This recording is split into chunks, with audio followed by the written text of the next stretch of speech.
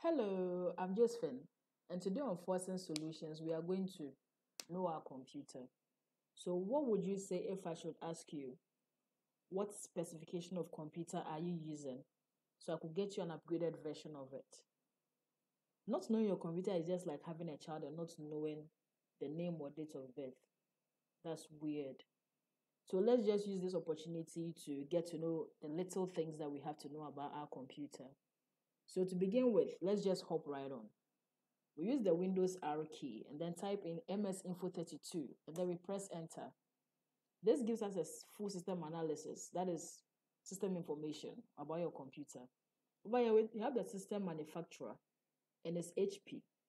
Then we have the system model. This is the particular computer you are using. So if you need to know more about your computer, you just have to type this into Google or you type it into the manufacturer's website to get to know more about it. You have the processor to be Intel Core i3 7th generation, and it's at 2.3 gigahertz. That means the speed of the computer.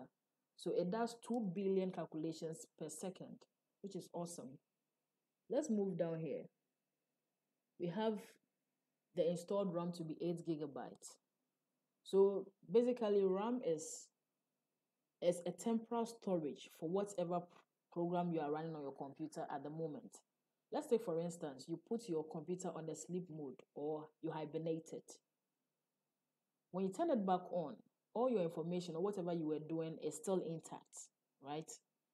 So then ask yourself, what happens when you turn off your computer? This particular RAM, every message or every program that is being stored in it is temporal and it gets lost anytime the power goes out or you turn off your computer. So that is what you need to know. That's the basics of it, what you need to know about it. Okay, so let's move to the next thing you need to know or where to find the other stuff. So right now you right click on the start button and then go to system.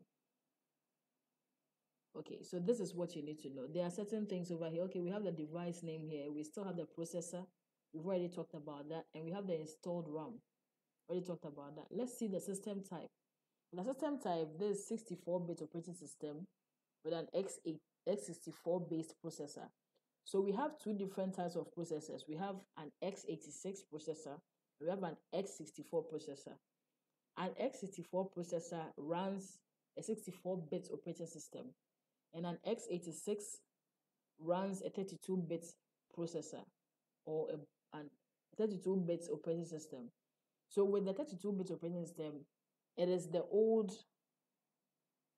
operating system, and then it's much slower, and then it's not really secured. But with the 64 bits, it's actually the newer type, and then it's faster than.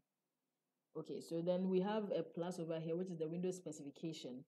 We have a Windows 10 Pro, and the version is 21H1. That's the latest version, and it was installed on this day. And then we have the OS build. We won't really go detailed about it. So now let's move to the hard drive, the type of hard drive, the capacity of hard drive we are using. We go back to the start button, right click it, then we go to disk management. Over here on disk management, we are going to know the capacity of hard drive. So this is a disk 0, is automatically 500 gig. That is the hard drive capacity. But anytime the hard drive is there are some initial programs that are already running on the hard drive. So you're not going to get a full 500 gigabytes, but this is what you're going to get. The usable part of it, that's what you're going to get. So basically, we're not going to go detailed about it, but based on your requests, we are going to make videos based on that. So I'm hoping to see you soon, and then thanks for watching. Have a nice day.